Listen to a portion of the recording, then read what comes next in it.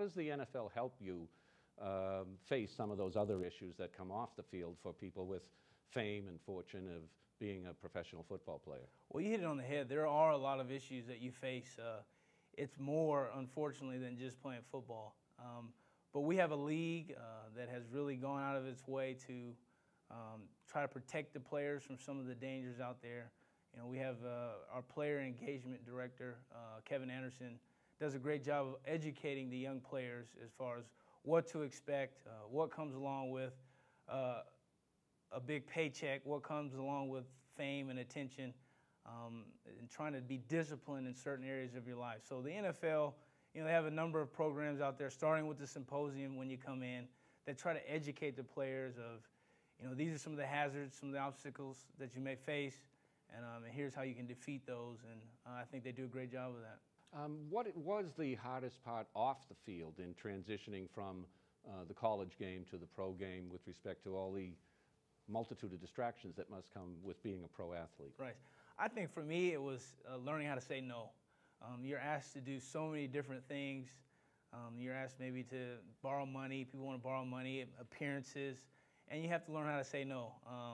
And for me that was a tough thing because I don't want to be seen as a rude guy or a guy that's not willing to help out, but there's just so many demands on your plate that you have to pick and choose which ones are important to you, which ones you can do without, you know, conflicting with your football schedule. And once you find that balance, I think you'll be able to have some success from there. But finding that balance of when to say no and yes is big. What educational services have you taken advantage of since entering the league with respect to what the NFL provides for the various boot camps and training for people to start to not make that transition just yet? We can get to that. But what educational services have you taken advantage of? Well, I think there have been a number of them, starting, as I said, with the symposium coming into the league. And I've always been a guy that's tried to maintain a relationship with our player engagement director. I'm also a member of our union, so I've really been able to learn a lot from that side of things, being involved in the union and being involved with some of the decision-making that goes on behind the scenes. You know, I've also participated in the rookie symposium as a speaker and trying to educate some of those young guys. So I think for me, just being involved, being aware of what was going on around me was important, as opposed to just letting things go on that I had no clue. I think just educating myself through involvement was important.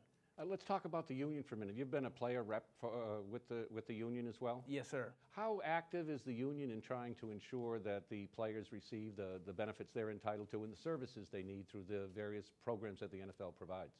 That's really their top priority. They want to make sure that our players get fair treatment, that our players are educated as far as what's available to them post-career, during their career. And they really went out of their way during our last negotiation to ensure that the players were getting, you know, taken care of, so to speak, as far as benefits are concerned, as far as health and safety is concerned, as far as even continuing education post-career. So the union, their number one priority is taking care of our players on and off the football field, and I think they do a great job of that. You know, we hear of the fights between the union and the NFL at times when it blows up, but how closely do they work together to benefit the players?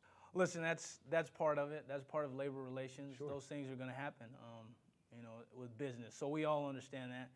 And really, it wouldn't have gotten done if cooler heads hadn't prevailed. So cooler heads prevailed. We were able to come together. We had some great leadership on both sides of the fence that made things happen and has our game as successful as it's ever been now. Mm-hmm. What advice do you give when you participate in the symposia for the new players? What advice do you have that to help ease their transition? I think the biggest thing as a new player is, first things first, focus on football. Because if you're not taking care of your business on the football field, you're not going to be around very long. And then from there, I think learning to balance your finances and how you spend is big. You hear the horror stories of guys that have blown away fortunes, and some of that is not all their fault. You have to be wise in your decision making. You have to be careful. You have to do your due diligence when it comes to certain things. And I think that's what I try to encourage young guys. You know, when you leave this game, you'd like to be able to have something to show for it. We have a tremendous opportunity It's the best part-time job you'll ever have as far as giving yourself a head start into life and into your next career. Does the NFL provide benefits with respect to financial education for players with respect to how they should invest, how they should spend, and how they should think about what happens after their days on the field are over? No question. And again, I'll go back to our player engagement director, Kevin Anderson, and what you do as a rookie is you have pretty much meetings year-round, and these meetings educate you in a number of different fields, but a big one is the finance field because it's such a big issue for our young players.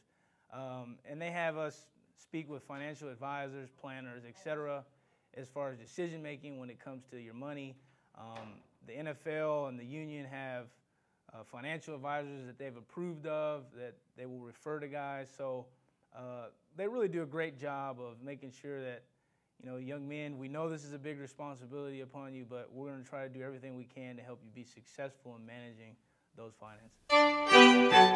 This excerpt is brought to you by the Massachusetts School of Law, the leader of reform in legal education and a leader in multimedia education for the public. To view the full interview and for a full listing of MSL's programs, log on to mslaw.edu.